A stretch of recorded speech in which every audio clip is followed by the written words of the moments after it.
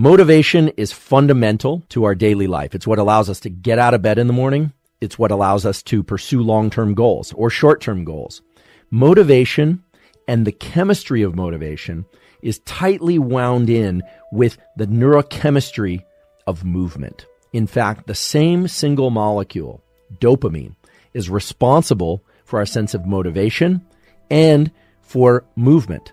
Even though nerves controlling muscles, so again, these are nerves in the spinal cord or brain that move our limbs, the effector chemical there, the one that actually causes the muscles to twitch, to contract, is acetylcholine. In the brain, acetylcholine is responsible for focus. However, whether or not we move, whether or not we want to move, whether or not we have the desire to overcome barriers of, they could be social barriers or financial barriers or time constraints, that depends on this molecule we call dopamine. It's a fascinating molecule, and it lies at the center of so many great things in life. And it lies at the center of so many terrible aspects of life, namely addiction and certain forms of mental disease. So if ever there was a double-edged blade in the world of neuroscience, it's dopamine. There's a fundamental relationship between dopamine released in your brain and your desire to exert effort. And you can actually control the schedule of dopamine release, but it requires the appropriate knowledge. This is one of those cases where understanding the way the dopamine system works will allow you to leverage it to your benefit. And if you don't understand the way that dopamine works, there's a good chance that it's going to pull you out into the current of life, meaning the rest of the world is going to control your dopamine schedules.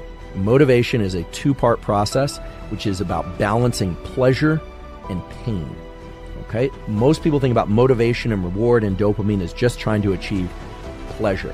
It's fair to say that dopamine is responsible for wanting and for craving, and that's distinctly different from the way that you hear it talked about normally, which is that it's involved in pleasure. So yes, dopamine is released in response to sex. It's released in response to food. It's released in response to a lot of things, but it's mostly released in anticipation and craving for a particular thing. Let's say you're hungry, or you're looking forward to a cup of coffee, or you're going to see your partner. Well, your dopamine neurons are firing at a low rate until you start thinking about the thing that you want or the thing that you're looking forward to. Just thinking about food, about sex, about nicotine if you like nicotine, or cocaine or amphetamine can increase the amount of dopamine that's released to the same degree as actually consuming the drug. Now, it depends. In some cases, for instance, the cocaine user, the addict that wants cocaine, can't just think about cocaine and increase the amount that's released about 1,000-fold. It's actually much lower, but it's just enough to put them on the motivation track to crave that particular thing. Now, there are reasons why you would have brain circuitry like this. I mean, brain circuitry like this didn't evolve to get you addicted. Brain circuitry like this evolved in order to motivate behaviors toward particular goals. Water when you're thirsty, sex in order to reproduce. Now, nowadays, there's a ton of interest in social media and in video games, and there have been some measurements of the amount of dopamine released. Video games, especially video games that have a very high update speed, where there's novel territory all the time, novelty is a big stimulus of dopamine, those can release dopamine somewhere between nicotine and cocaine. So very high levels of dopamine release.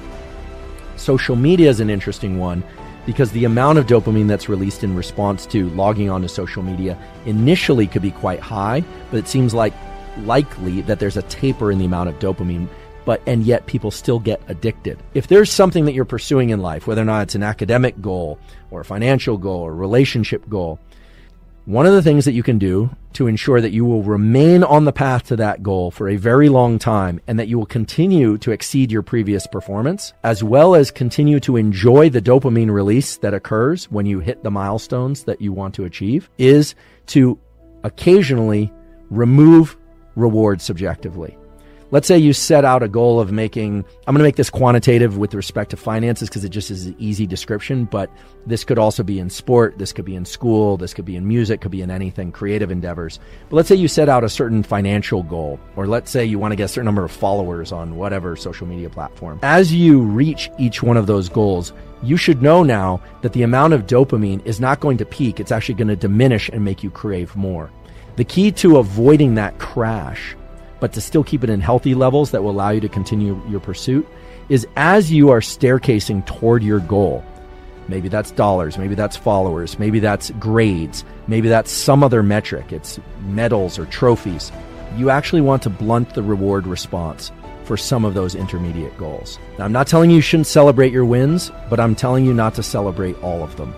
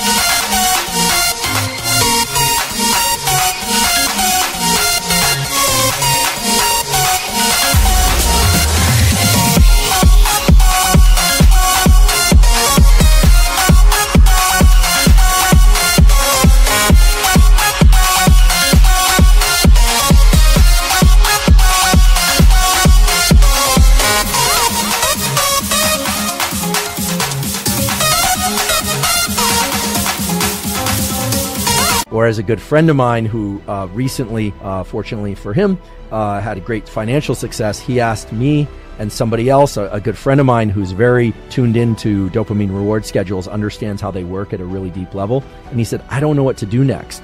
And we said, oh, well, that's simple. You should just give most of it away. And this wasn't a ploy to receive any of the money ourselves. This was really about reducing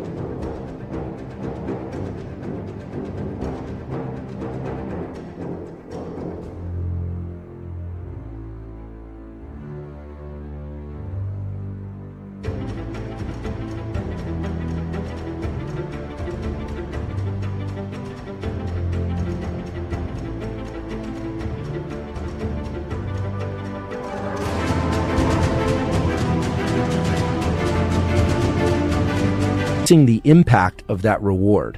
Now, hopefully giving him money away, if you already have enough of it, would be something that was rewarding in and of itself.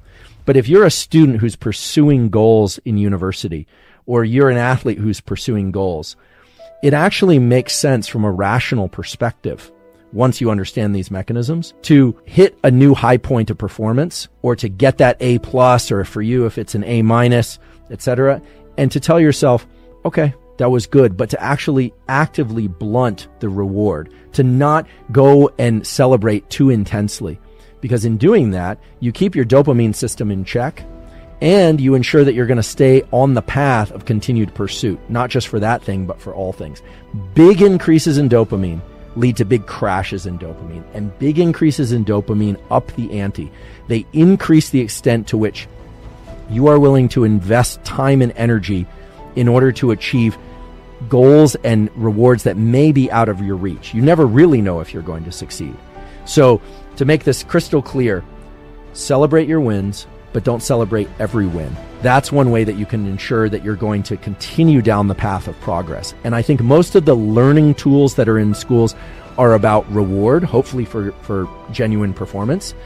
They are about encouraging us. We do have to believe that we can perform well. One of the hallmarks of growth mindset is the internalization that we're not getting it right yet. The word yet is very important. And also the sense that we reward our good behavior, our good performance, but not every time. Reward is important. Self-reward is critically important, but make sure that you're not doing it on such a predictable schedule that you burn out these dopamine circuits, or that you undercut your own ability to strive and achieve.